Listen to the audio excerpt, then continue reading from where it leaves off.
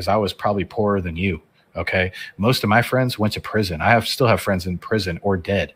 Okay. So like where I'm from, like not a lot of people made it out. And when I actually went back home not long ago, one of my homeboys got out of prison and he was like, hey man, I got out and I was seeing you, like living it up and stuff like that. And I'm just like, hey, how did you do that? And like, what does it feel like?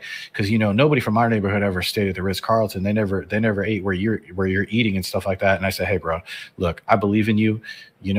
If I did it, you can do it. And, I gave him some money and I said like, hey, look, yeah, he was starting like a barber business and stuff. And I said, look, don't stay out of the streets. Stop with the fast money BS, because you can make a whole lot more money legally than you can illegally, and all you need is a cell phone and, YouTube and, like maybe a Twitter, or, like a Reddit and stuff like that. And it's like, but everybody's in such a hurry. It's like, man, I had one friend that was a dope boy, and he was like making like $500 a day. And he's like bragging to me about $500 a day. I said, bro, you're risking your whole life. And where's he now? Prison. And you're risking your whole life for $500 a day.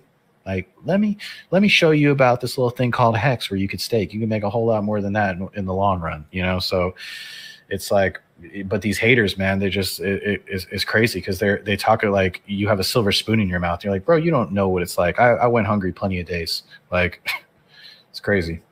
But cryptocurrency is that asset class that can save everybody, that can free everybody. And that's why, I'm in it. And that's why, I preach it. And that's why I believe about it so much. That's why I can talk about it for 4 hours on a stream, because it saved me, it saved my family. I mean, my dad, I retired before my dad, and my dad's in his like late 60s, man. It's like, nobody should have to work like that. My dad was working since he was 17 years old, like full time.